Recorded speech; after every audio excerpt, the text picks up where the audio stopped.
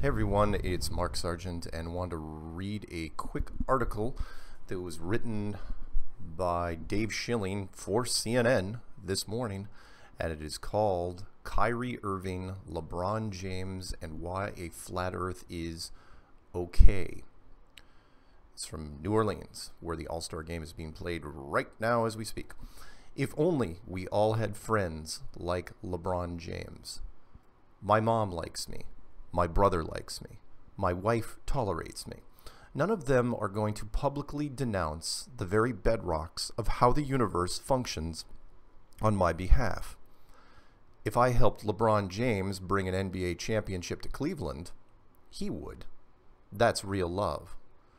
After an internet firestorm erupted over Kyrie Irving's comments on Channing Frye and Richard Jefferson's podcast that the Earth is flat and that the whole idea of planets orbiting the sun is suspect at best, the assembled media masses in New Orleans for the All-Star game descended on each morsel of availability Irving offered to quiz him on basic astronomy.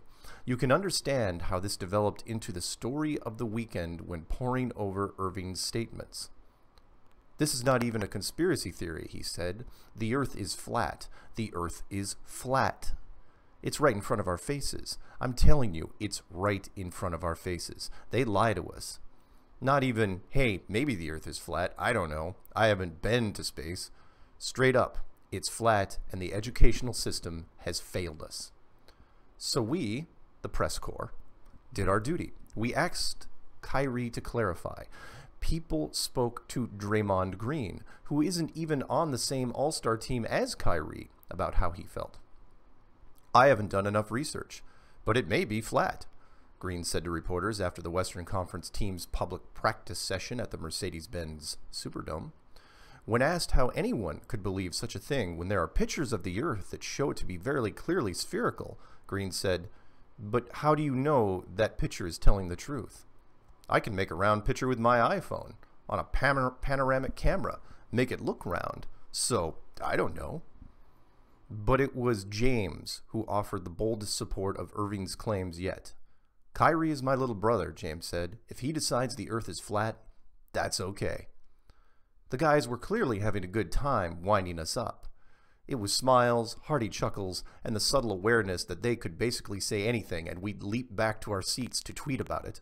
Considering that James has a history of clamming up when facing questions that lean toward the controversial, and believe me, claiming that hundreds of years of science is false is controversial, it was shocking to see him in such a jovial mood. Here I am, rubbing my temples, trying to understand how anyone could deny the fact that the Earth is round. But perhaps, for once in my life, it's time to stop questioning. I might as well take Kyrie at his word.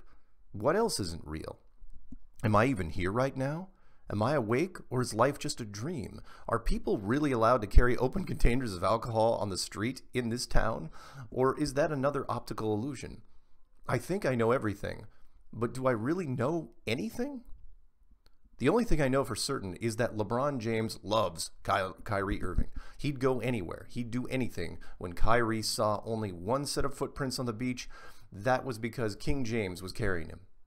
Kyrie's dagger three-pointer at Orwell in Game 7 of the finals last year resulted in an everlasting bond, one symbolized by matching championship rings.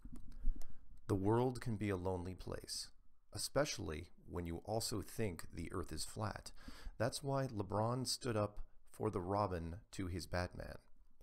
If we can't believe in our politicians, our media, our science, or actual photographic evidence that contradicts our ludicrous opinions, then let's at least believe in each other.